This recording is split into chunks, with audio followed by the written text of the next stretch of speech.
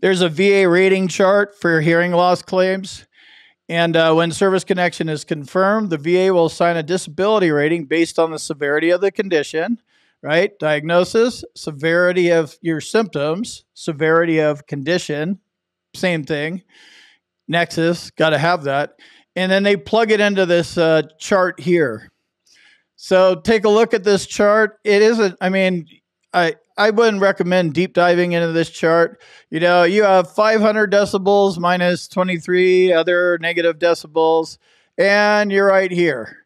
So you get 50%. So understand how they rate it, but this isn't a subjective claim at all. You're going to go in there and hear what you hear, and then they're going to, you know, come over and they'll probably put you over here. They love using this scale. It's usually 0, 0, 0, and then if they go down this scale, it's like, oh, 0. Oh, there's a 10%. Better start going this way. This is why you get screwed and why it's 0% all the time. There are no audiometric findings in your service treatment records that meet the above requirements. Although hearing loss is not shown in service, acoustic trauma or military noise exposure may constitute injury of the ear.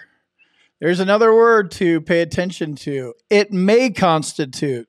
This does not say it does constitute. We know it happened in service. We think you should get a VA disability rating. The word is may, not what you want it to be. Don't read into these things and insert words that aren't there. May basically means nothing. Like cows may fly someday. I personally don't believe that, but weird shit's happening out there. Anything may happen. Medical expertise is needed to establish a link between your current hearing loss and in-service military noise exposure. However, to this date, we have received no medical records showing that your right ear hearing loss is due to service. Every time they say link or a variation, it means you need a nexus. You have in-service acoustic trauma. Wow. They said may. They said I had in-service acoustic trauma. Hold your horses there, Roy Rogers. This isn't necessarily good. They do this. This is the way they speak to you. Here's some good things, but you're denied. We may be able to do this, and cows might fly. Denied. That's just the way these decision letters are. They're built to screw around with us. And you know, by the way, until you actually stop that and put up a fight, like at least an appeal and at least not quitting, until you do that, educate yourself about the process and get serious, they're going to keep fucking with you with stupid verbiage and blowing you off and stuff like that. Once you get serious, they realize you're not a pushover anymore.